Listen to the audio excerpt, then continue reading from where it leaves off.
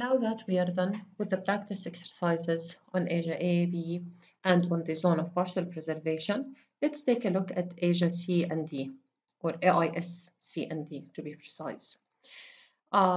So as we mentioned previously, these two levels correspond to motor incomplete injuries. And by this we mean that we have motor function at S45. The difference between ASIA C and D is that in ASIA C, most of the muscles below the neurological level of injury have a grade less than 3. So the MMT would be either 0, 1, or 2. Whereas with ASIA D, most of the muscles have grades 3, 4, or 5, meaning that we have better innervation of the muscles. So that's in general. I mean, that's the first point. Now, there is one more point to mention about ASIA C, which we just encountered in our last exercise, which is that if an injury classified as ASIA B, meaning that there is a sensory function at S45 and no motor function at S45, but this injury also had motor function 3 levels, more than 3 levels below the motor level, then this would be ASIA C, which is the last example we did now. Okay, so let's take a practice exercise on these last two ones. Okay, so here, starting with the sensory on the right, it's going to be T1. Sensory, I will write next to the cells. Okay, T1. Now, sensory on the left, it's going to be C8. Okay, so T1 and C8. You write in the boxes, guys. Now, for the motor level, if we check here, it is C8, C8 on the right, and on the left, the motor level is C7. Okay, so here, C7. Now, what is the neurological level of injury? The neurological level of injury is the most cephalic of those here, so it is C7. C7. Let's check our answers first. Okay, so T1, C8, C8, C7, C7.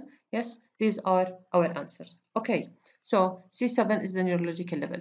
Is the injury complete or incomplete? We look here. Okay, we have voluntary anal contraction and we have deep anal pressure, so it's definitely incomplete. I. Okay. Now, since we have voluntary anal contraction, this is the weirdest eye you can see, okay? Since we have voluntary anal contraction, so this would classify as ASIA C or D. How do we decide? We check the innervation below the neurological level. So the neurological level is C7. Okay, let's draw a line here. This is C7. Okay, now below C7, how many muscles do we have on the right? We count 1, 2, and here we have 5, so it's 7 on the right and 7 on the left. So a total of how many? A total of 14 muscles on the right and on the left side. Okay, now among those 14 muscles, how many muscles have a grade 0, 1, or 2 on the MMT? So we count them. It's 1, 2, 3, 4, 5, 6, 7, 8, 9. 9 muscles. Okay? So 9 out of the 14 have grades 0, 1, or 2.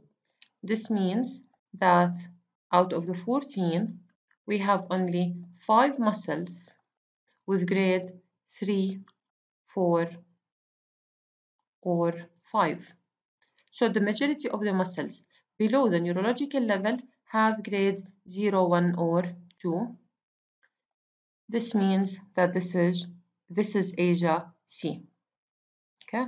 Do we need to specify the zone of partial preservation here? It's actually NA for all 4 of those. Why? Because we have voluntary anal contraction, so we can specify the motor zone of partial preservation, and we have deep anal pressure, so we can specify the sensory. Let's check our answer for this last part. So it is incomplete, Asia C, and the zone of partial preservation is NA. Okay, let's take one last example. Okay, here. Again, let's do it. The sensory level on the right is T1,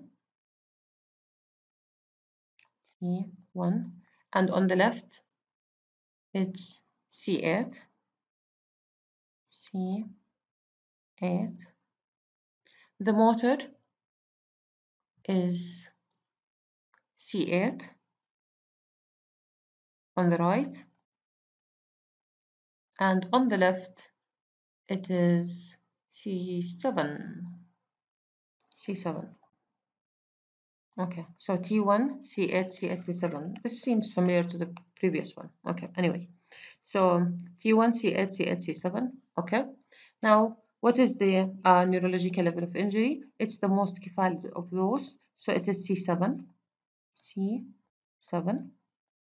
Okay. Is it complete or incomplete? We have a yes here and a yes here. So this is incomplete. Okay. Now we need to specify, and because we have voluntary anal contraction, it's either Asia C or D. So let's decide which one of those. The neurological level is C7, just like the previous one actually. Okay, so C7 is here. Okay, below it, like before, we have 14 muscles. How many of the 14 have MMT score 0, 1, or 2? Okay, we look here, there is 1 and 2 and 3. So 3 out of the 14. This means that we have 11 muscles out of those 14 below the neurological level of injury that have muscle innervation grade 3 or MMT grade 3, 4, or 5. Since the majority of the muscles are here, this means this is Asia D. And finally, the zone of partial preservation is just like our previous example. It is NA. Okay, so let's check. It's incomplete injury, Asia D, and the zone of partial preservation is NA. So with this, I hope you have a clear idea about how to score the Asia impairment scale or the Asia scale, Asia sheet with all its components, starting with the neurological levels, ending with the along with the impairment scale, ending with the zone of partial preservation. Finally, a final word on the value of this scale, like for example, this one in front of us here. If I tell you that a patient has neurological level of injury C7 and that this person has Asia impairment scale score of AIS D, you would imagine, okay, so this person has a high level of injury, it's C7, but most muscles below the neurological level have good innervation, grades 3, 4, or 5 based on Asia D. This means that this person has good prognosis. Most likely this person will be able to perform many activities of daily living independently, and that this person would be a good candidate for ambulation.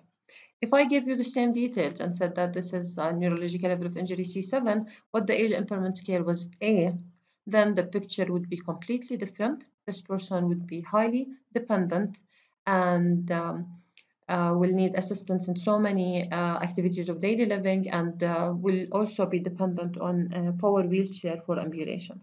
So we can see here that with those simple descriptions of the neurological level and the AIS, we were able to build a somewhat rough idea about the expectations from our patient. And this is the value of the Asia scale.